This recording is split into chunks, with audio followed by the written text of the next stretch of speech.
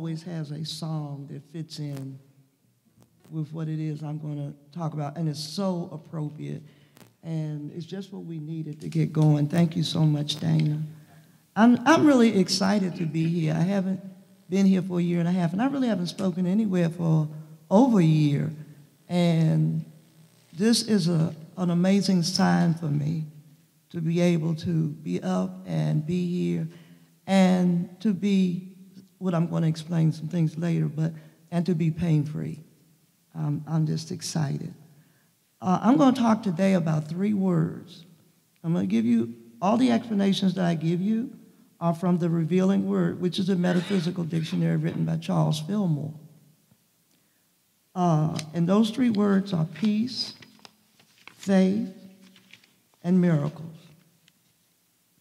I'm starting with peace because that's the place where we should go first, to calm ourselves and put ourselves in a state where we can actually hear the wisdom that is within us.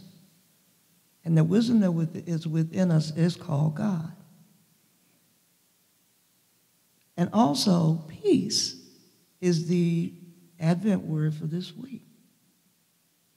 Now, the meaning from the Revealing Word is harmony and tranquility derived from awareness of the Christ consciousness. Steadfast affirmations of peace will harmonize the world, body structure, and open the way to attainment of health conditions in mind and body. Now, this next paragraph,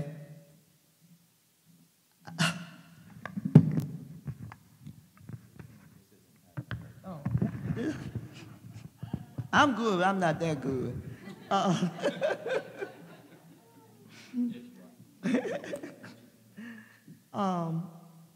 The next paragraph is so appropriate for right now. Please listen to it carefully. Until world peace is based on the divine law of love, and this law incorporated into the pact of peace, as well as into the minds of those who sign the pact, there will be no permanent peace.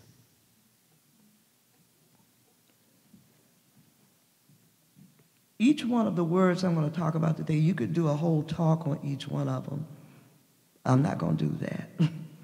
But they are so powerful and they're so important. When you put yourself in a state of peace, and I want to let you know that each and every one of you are capable of doing this in the most extreme times, the extreme times. You have that ability within you to call on peace. Because I'm going to tell you, and you all are good and grown people mostly.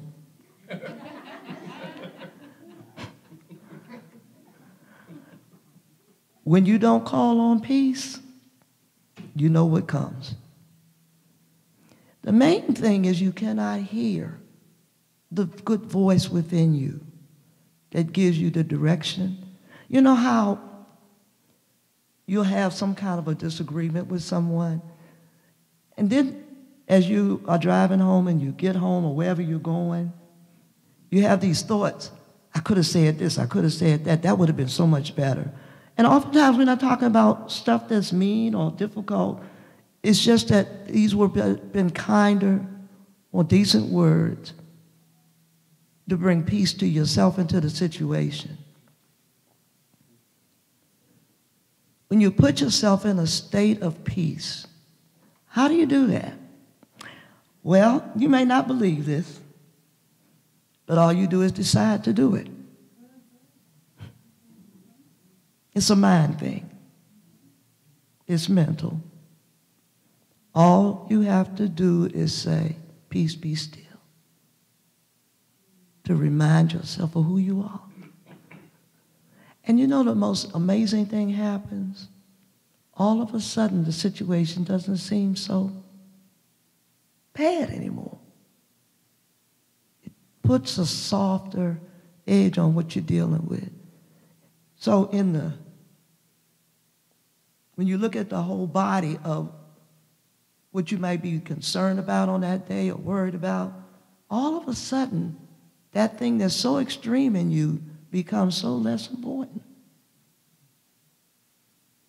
If you can find the tools within you to call on peace, because only you can do that, your life will be totally different. We meet people and we describe people certain ways. And one of the ways people get described is, that person is so peaceful. No matter what happens, they just stay calm. And, you know, they made that choice to do that. And you're capable of doing the same thing. Because we're in a world today where each and every one of us, every single one of us, if we can express out into the universe the energy of peace, collectively, we become the mass consciousness. We feel so hopeless sometimes when we look at some of the situations that are showing up, especially in our country. And you feel, what in the world can I do? You can express peace, because that's expressing love. There's not a word I'm going to talk about today that doesn't have a foundation and basis of love, because that's the real tool. That's the real key. The question is, what would love do?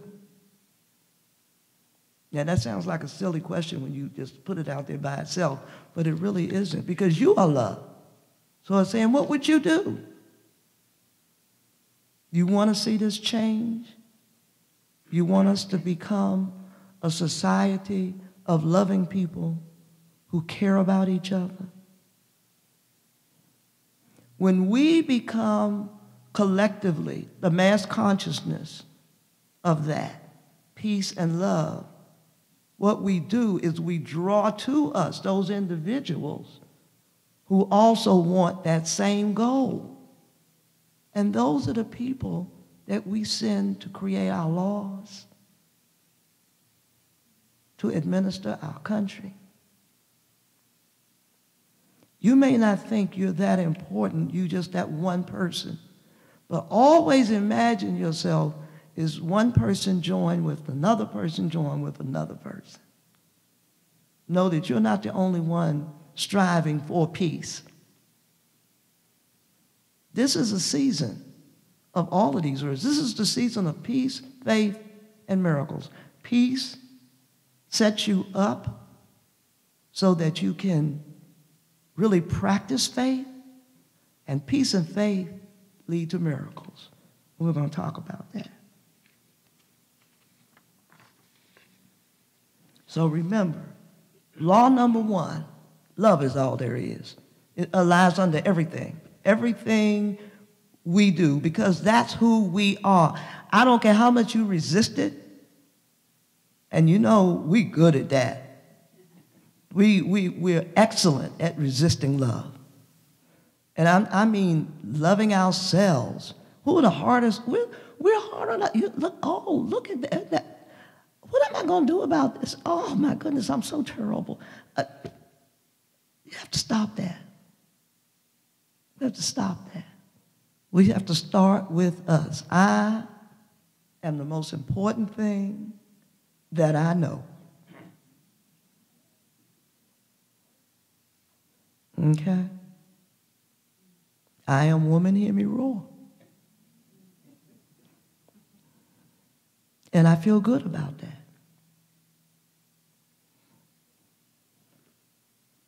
The next word is faith. And it's a simple explanation. Faith in God is the substance of existence. To have faith in God is to have the faith of God. To have faith in God is to have the faith of God. Why is it so hard for us to go there? We're trying to figure out, I need to do this. What can we do? What can they do? Why aren't people doing it? Why is this going on? Why is that? What is this in my life? I need help. Blah, blah, blah, blah, blah, blah, blah. You know how it goes.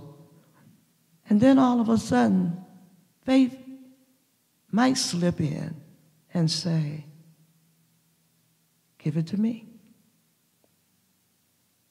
Give it to me. I got this.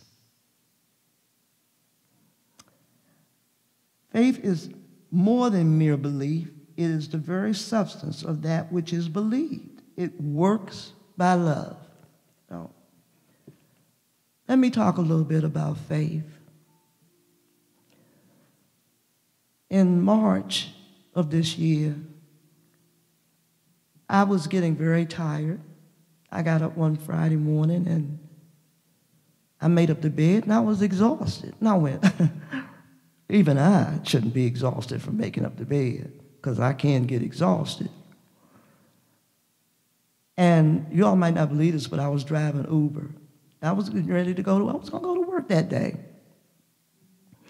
It's a good thing about driving Uber, you set your own schedule. And this voice just kept coming to me. Go to the emergency room. I'm thinking I'm tired. I'm not that tired. But the voice came again. Now, this is unusual because what my experience has been is when you get guidance from your angels, they don't tell you but once. Either you listen or you don't, okay? Either way, it's consequences. If you listen, you get the better ones.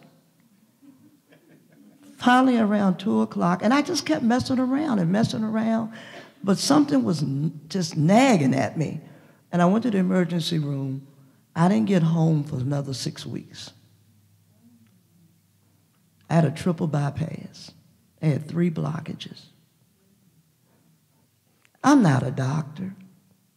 I don't know anything about medicine in terms of what makes this, well, you learn, but of, anatomy, I know outer anatomy. I kind of know where the kidneys and the liver might be. I probably would get that wrong, but I'm not a doctor, okay? Where can I go but faith? I had to have faith. I had to know not once was I afraid. I had to know that no matter what, it was going to be okay. And I had some experiences. I had the bypass. I went into rehab for a couple of weeks, and then I was home. Well, I recovered from that heart surgery beautifully. As I was coming into the end of that recovery, I was experiencing extreme pain in my right foot. And we have been playing with that since about May. Now, I thought my faith experience for the year would be the heart surgery. No, it was this foot. I have never in my entire life experienced such pain. Pain that would not let me sleep sometime for 2 or 3 days. I didn't want to take the heart medication, but I wound up getting the medical treatment that I needed for it, and I've had about 5 angiograms and 3 or 4 angioplasties to open up arteries in my foot. I've had surgery on that foot, and just this week, maybe 2 days ago, because it was so, it just stood out so. I took some pain medications early that morning.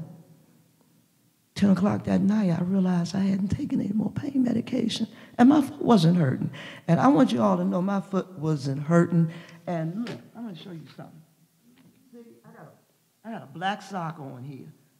I could not, before last week, I could not put a sock over the dressing because it made it too tight. I don't feel anything. I'm good. I'm good. I was good all the way through it. I think what happened was I thought I was okay. I thought I would heal. Oh, it challenges you, because there were times when I was like, now look here, this has got to end, okay? It's like, am I ever going to be able to stand up or lay down without my foot hurting? And the vascular surgeon did angioplasty on me a week and a half ago, and he says there were a couple more arteries that we needed to open up. He opened those arteries, and the blood started flowing and healing, because that's what it does. When your circulation is not good, whatever organ that is feeding doesn't get fed. And there are all kinds of consequences behind that. But I'm not here to talk about that. I'm here to tell you I had nowhere to go. Now, I'm a minister, and I know about faith, and I try to the best of my ability to practice it. But there are times when God sits you down and says, you're going to learn about faith. Your name is not Rev Pat. Your name is Pat. And you're going to learn about faith. And I wanted to share that experience in line with talking about faith, because so often we go on the human side, and the human side wants to do. But guess what? We are not human doings, we're human beings. Who are we going to be? I chose to be the thing called faith. I don't know where else to go. And I'm going to tell you, it was one of the most glorious experiences. There were times when my foot would hurt, and I would cry, and in the midst of crying, I would be saying, thank you, God, because I know it was a healing in there somewhere. Thank you, God. What good would it have done me to just cry without a purpose? Rev Van Zandt taught me that. He said, when you cry, cry with a purpose, and then just have a ball. Just ball it all out. And that's exactly what I did. It was the ugly cry. Like, oh, it's hurting so bad. Thank you, God. Thank you, Jesus. Help me.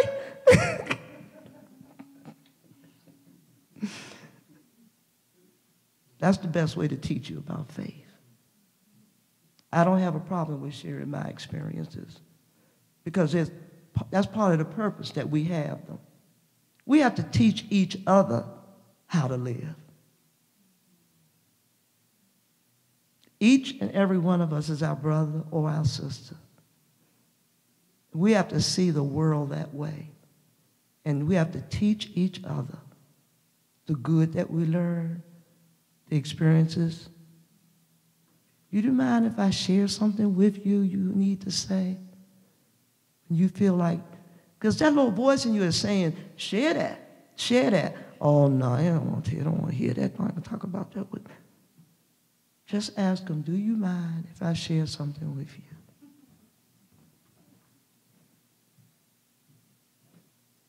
And you can share those experiences. We teach each other.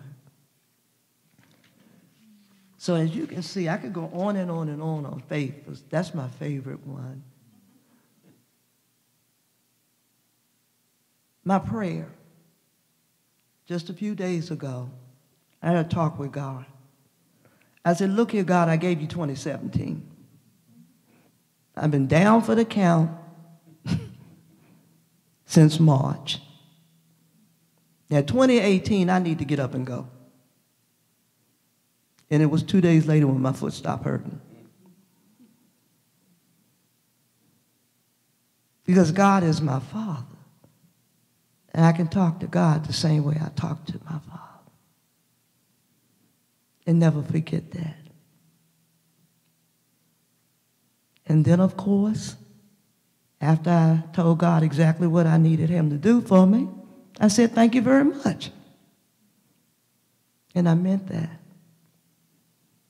Because I love God. I never, ever, ever feel alone. I have other things in my life that challenge me, but being alone, that's not one of them. Because I know better. I know I'm never alone. I'm never by myself. You know, we have so much around us that we can't see, but they're there. We have angels. How many people in here believe in angels? When I moved down here to Fredericksburg, my husband and I was looking for an apartment. And I had a little apartment book. You know, they have the little apartment books. And I said, well, this place looks nice. And it was the Market Salem Station.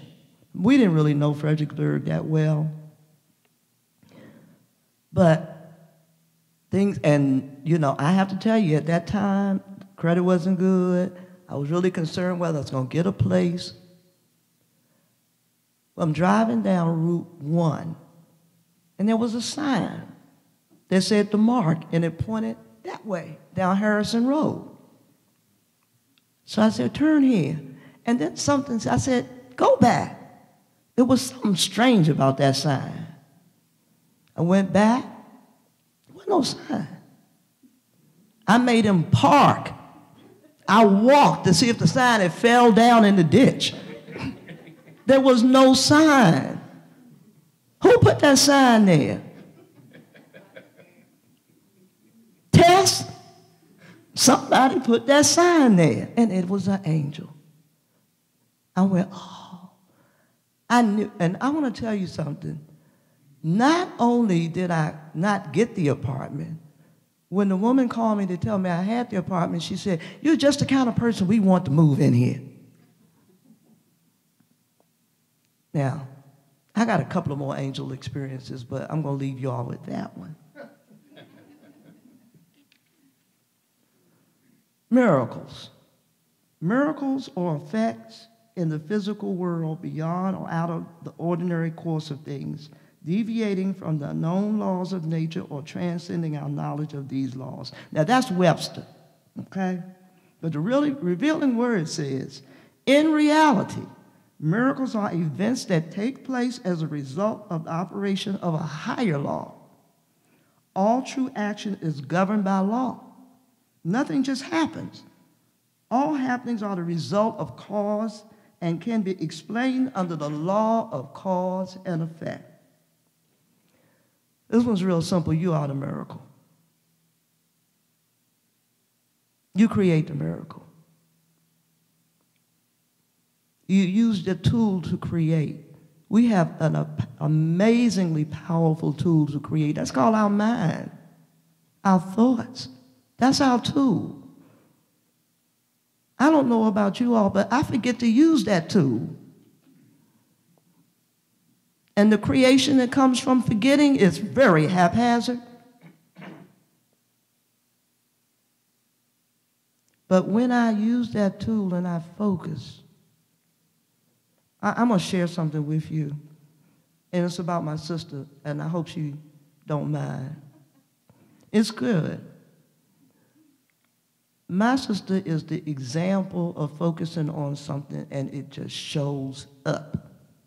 I've seen it happen time and time and time again. I'm glad she's my sister. I'm hoping one day she'll touch me and it'll pass on through, but it never fails for her, never. That has not been the lesson that she came here to learn. Of course, she has some others, both of us do, but that's not it. And it's an amazing testament, an amazing thing to watch be expressed. You know, and it doesn't come from her doing years of study or anything. This is naturally who she is. I want a house, she gets a house. I need a new car and new car. And sometimes the situations around what she gets are like, it's literally like somebody knock on the door and say, did you order this? Yes, I did. Thank you very much. So you are the miracle. I'm not saying there are no miracles. I'm saying you are it. We're thinking miracles are something outside of us. But I'm going to say this. Without peace, without faith, without love, you will never see a miracle.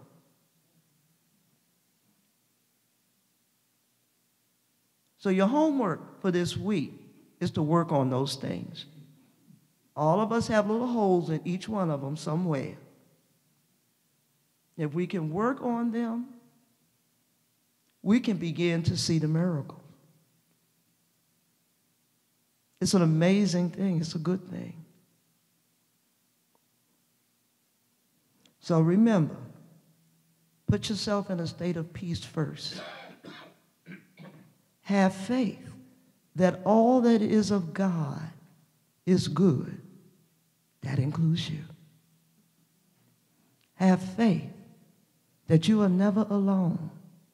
And whatever the issues are, no matter how difficult, God is there. God is there, and God sends his angels to protect you and take care of you. I had so many experiences, the synchronicity of things that happen. Doctors that, I had one experience where the first vascular surgeon I went to, I was going to a wound clinic, and they said to me, where are you going for this, for this circulation problem? And I told them, they said, oh, no. Did you know that one of the doctors there doesn't have a license, that owns the place, and he works under another doctor, and blah, blah. Here's who we want you to go see. Now, let's say this is a Friday. On Sunday, my foot went off the chart. And I said, I have to go to the emergency room. I can't take this anymore. I'm going to have to get some kind of pain control. I went to the emergency room, and they did all kind of tests, and they kept me, because, I'm old. And they figured, I let her go, and she's old, and she's already had a heart surgery this year. It might be the wrong thing to do, so we're going to keep her overnight. And you're not going to believe this. A PA came in to see me from vascular surgery. He had referred me, the wound clinic had referred me to a doctor that was way out in St. Mary's County, which was fine because he was a good doctor. But what he said to me is, I'm going to look at some things with you, and then I'll turn this over to my partner who works out of Southern Maryland Hospital, and that's the hospital I went to. The very next day, who walks in my room but his PA? The one he was going to refer me to, the one where I was going to have to get this test and that test and then finally go see. The very next day, I became his patient. That's synchronicity. But it's synchronicity based on faith. Because the thought I had through all of this was, I'm going to be okay. One day, I'm going to be back in business. I know this. So, you are the miracle, and I'm going to tell you, I know I am. I know I'm the miracle. To be standing here, I don't have my cane, I'm leaning on this, but I'm not really in pain. I'm still a little unsteady, but I'm just so grateful to be experiencing a normal life today. I have 2 people with me that I love to the moon and back. So whatever I do with these, I'm grateful for. I'm grateful for my friends. I'm grateful for my family. I have a very loving family. And they've been good to me. And I have scared the bejesus out of them this year. And my sister didn't think I knew that, but we have the same doctor, and the doctor told on her. My internist said, you scared your sister to death.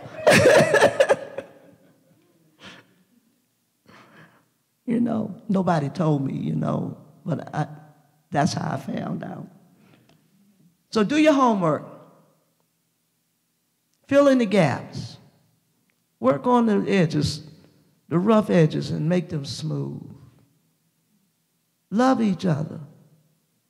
Even when challenged to love is the last thing that you want to show up. Do it anyway. It's like the balm of Gilead. It'll soothe your soul. I want to thank you all today for allowing me to share my message.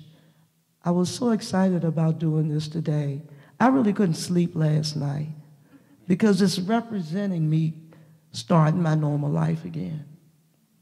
And that is just, it's a Christmas miracle. It's a blessing. It really is. So thank you all so very much for being here and being kind enough to listen. Thank you.